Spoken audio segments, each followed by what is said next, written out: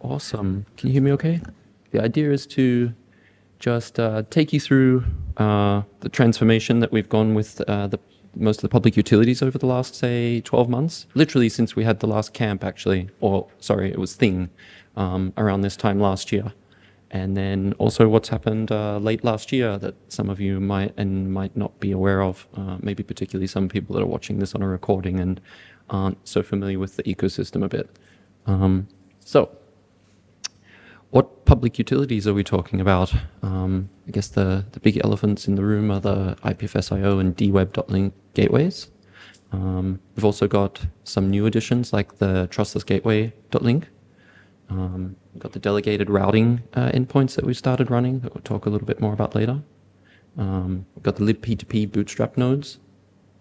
The denied list that some of you maybe can get a quick show of hands. I know there's one or two people in the room that run public or private gateways for some customers. Are you guys using the bad bits list that we published there?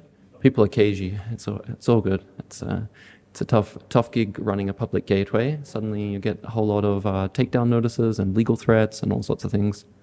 And so then one of the other important ones that we're running is the collab cluster. That's like a nice proof of concept. Got a lot of important IPFS websites pinned there, IPFS Tech, the spec sites, the bunch of Wikipedia datasets, and also you could see for some reason Spanish was the blessed language. We've got a Gutenberg mirror there. So yeah, let's just dig in a little bit and discuss like some of the changes that have happened since we last talked for IPFS IO and dweb.link. Because these are probably the things that, for historical reasons or whatever we want to call it, it's just the state that we're in terms of being a community today. These are the things that probably affect a lot of folks in the space in some way or another. It's not uncommon that you're using these services, which we can maybe get into later. And I think the larger discussion we want to have about how do we make that not be a thing in the future. But yeah, so previously you can see here we're running about 150 nodes to make the gateway run. These were gigantuan machines costing a lot of money. Now successfully skimmed that down all the way to around about 30 nodes, which is like huge, super awesome. Sadly, how that was made possible was largely because we did a kind of deal with our friend / the devil at Cloudflare, and they decided they didn't want to be running their IPFS gateways any longer for reasons. And so they approached us and asked us if we'd be willing to handle the traffic that they didn't want to serve anymore. So we said yes, and then they were able to help us out with like providing some service that makes it more feasible for us to continue to offer the gateways today in a kind of more effective overhead-wise, also monetarily. But it's also, it has a lifespan, because I guess, the goal of this technology and this ecosystem isn't to centralize more things under the umbrella of a big tech co, right? I think we can probably all agree that's like not where we want to leave things. So yeah. But there have been some other good side effects of that, like having a centralized global cache. The way that Cloudflare presents means that we can get super great caching hit rate there. So you can see getting about 92 percentile on a 30-day average, which is amazing. Previously, you can see we weren't getting anything close to that, more like 60, maybe 70% on a good month.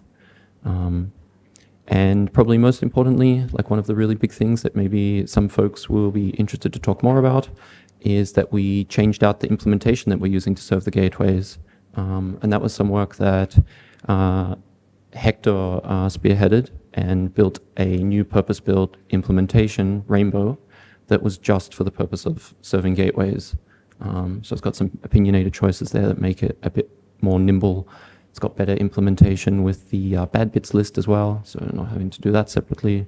And yeah, it makes a lot of things possible for us. So I was alluding to the fact, and I guess we'll get to talk about this a bit more in the session that'll follow after this, and maybe also when I'll stop rambling, we can maybe have like Q&A if people want to talk about any of this a little bit ahead of that, subject to scheduling, we'll see.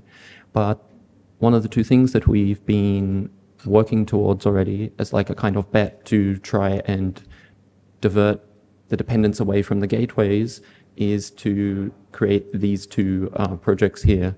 So we've got the delegated routing endpoints. You can see it, delegated IPFS dev. So what are they doing?